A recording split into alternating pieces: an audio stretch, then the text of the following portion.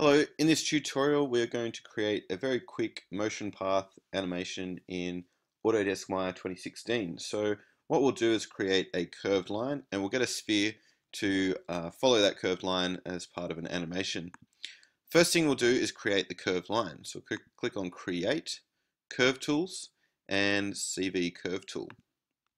Then basically if you haven't used the CV Curve Tool before, you just click where you want it to start and click where the next curve is going to be. You just keep clicking one by one to create a curved line.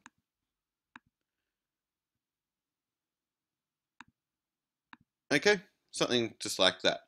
Alright, click on the arrow key, sorry, the select tool, or hit enter on your keyboard, and that will end that curve. So either hit enter on the keyboard or grab the select tool, and that will finish the line. Alright, next thing that we'll do is we'll create the sphere. So we'll go create NURBS primitives and sphere, and just move that around a bit. Now what we want to do is we want to start it down here at the end of the line. We want it to move along this curve and finish up around about here. So what we'll do is just grab the snap to curve tool. So click on snap to curves, and now you'll see, rather than in the middle, if I turn that off again, you have a little blue square here. If you turn it on snap to curves, that turns to a little blue circle. Using the move tool, grab that little blue circle and it should snap it to the nearest curve. Alright, now I'm moving it with the move tool, and you can see it's snapped to that curve, so it's just moving along that curved line. Alright, so then you can turn off snap to curves. Alright, next thing to do is hold down shift and select both your sphere and the CV curve. And you need to change your menu set to the animation menu.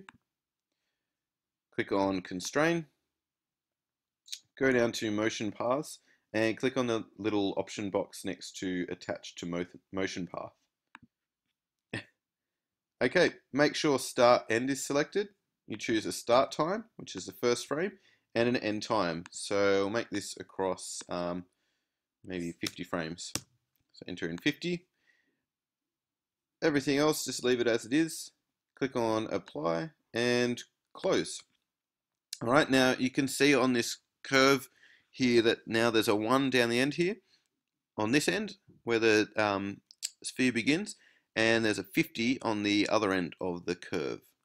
And that's where the sphere will end. So if you click on play, you can see the sphere go along that line. And you can scrub backwards and forwards and see how the sphere follows that curve across 50 frames.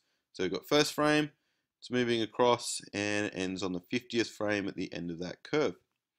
Okay, that is a basic motion path animation in Maya. Thanks for watching.